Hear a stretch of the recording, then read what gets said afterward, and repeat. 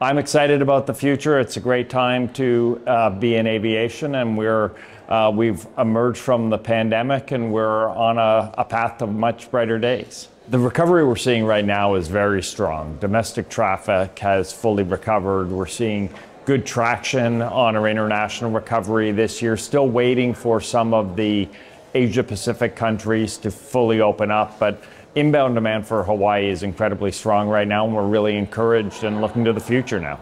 At Hawaiian Airlines, we've done a pretty good job of making sure that we meter our recovery at a pace where we can deliver the reliable service our guests expect of us.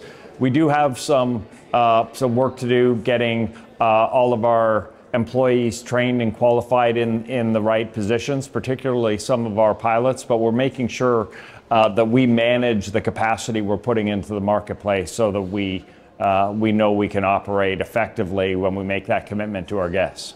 I've seen greater progress towards the sustainability goals for our industry over the past couple of years than I've seen in the decade before. So I think we're pushing along the right path, but we need to continue to push very, very hard. A big part of this in the near term, of course, is going to be making sure that there's greater supplies of sustainable aviation fuel.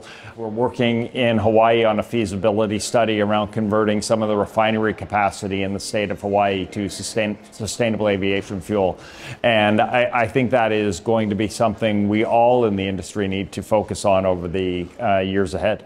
Diversity has always been very important for us at Hawaiian Airlines because we come from a community which is very diverse itself. One of the big areas where we've pushed on is to have more women in non-traditional roles, particularly as pilots or maintenance technicians. We're very proud to have the highest percentage of female pilots of any airline in the United States, but we know there's still more we can do, and we're going to continue to push aggressively on those efforts.